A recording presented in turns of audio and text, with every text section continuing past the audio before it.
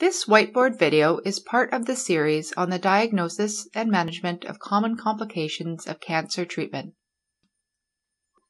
The topic of discussion today will be nausea and vomiting. By the end of the video, you should understand the following objectives. Pause the video now to review them. Nausea and vomiting are very common side effects of chemotherapy and radiation therapy when given to areas such as the abdomen. It is also the most reported side effect feared by patients prior to starting treatment.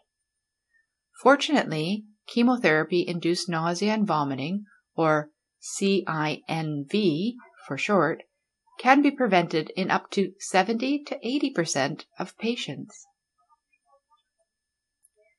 Complications of CINV can include medical complications such as esophageal tears, malnutrition, electrolyte imbalances, and dehydration, decreased quality of life, decreased compliance with chemotherapy, and other treatments.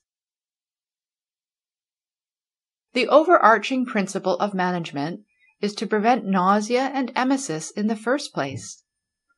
Antiemetic prophylaxis should be administered any time where the risk of CINV is greater than 10%. The risk is determined by the potential of the agent to cause nausea and vomiting, as well as several patient factors. When delivering radiation to the abdomen or pelvis, one may also consider prophylactically giving medications to prevent nausea or vomiting.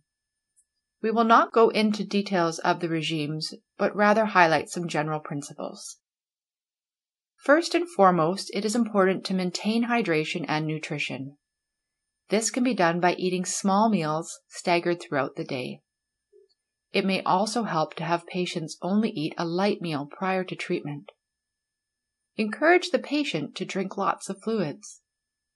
Cool beverages sipped on throughout the day may also help. There are some studies that have shown that ginger may reduce nausea. Now on to some common medications. First, the most common drug is a 5-HT3 antagonist. An example of this is ondansetron. Another common drug class are the neurokinin 1 receptor antagonists. An example of this is aprepitant. Dexamethasone can also be used and is mostly used in a combination regime to control nausea and vomiting. Finally, there's olanzapine, a second-generation antipsychotic that blocks 5-HT2 receptors and dopamine D2 receptors. In general, many cancer centers and inpatient units may have protocols to manage nausea, and it is good to become familiar with your local practice. This concludes our discussion on the diagnosis and management of nausea and vomiting in the cancer patient. For more information, please visit learnoncology.ca. Thanks for watching.